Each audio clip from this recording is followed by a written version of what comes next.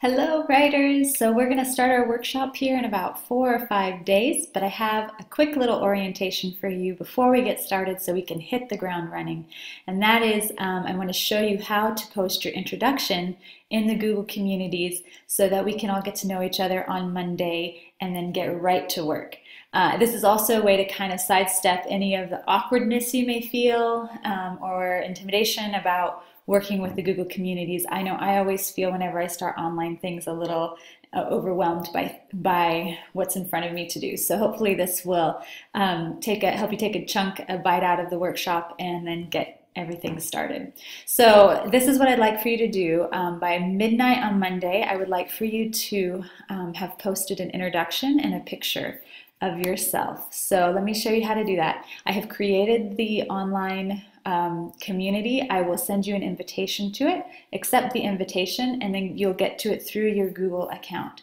So once you get into your Google account, you will go up to the Rubik's Cube, click on that, click on Google+, go over to Home, click on Communities, and all of your communities will pop up. I have 3 because I have 3 workshops that I lead for the Blank Page workshops. This one is Basics of Extraordinary Writing, which is the one you are in.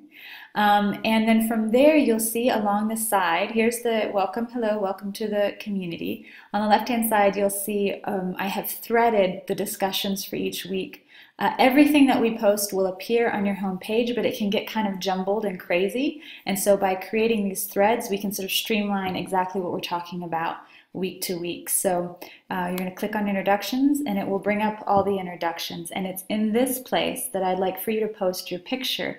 And the reason why I ask that you add a picture is because when we're dealing with an online community, it can feel kind of abstract and hard to connect unless we help make each other tangible. And so adding the picture gives us sort of a concrete anchor to tie the writing to, especially as we're giving feedback and receiving feedback from one another. So you do that by clicking on Photos, and then from there you can upload a picture.